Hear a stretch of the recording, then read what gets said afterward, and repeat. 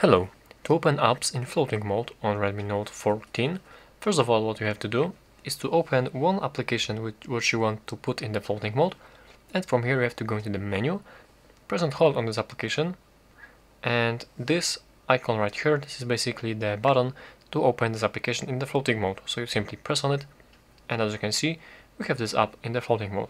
And right now, as you press and hold this three dots right here, you can drag around your floating window.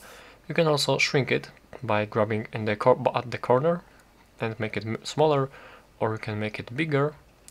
And you can also simply tap on these three dots right here, and you can put it in the split screen, you can put it into the full screen in the window mode, and you can close the application completely. And you can also, if you want to quickly put this up in the full screen, all you have to do is to drag down this line right here, and as you can see we have this, you can see that this application will right now be in the full screen, and you release the finger and it is in the full screen right now. So basically that's how to do it. Thank you for watching.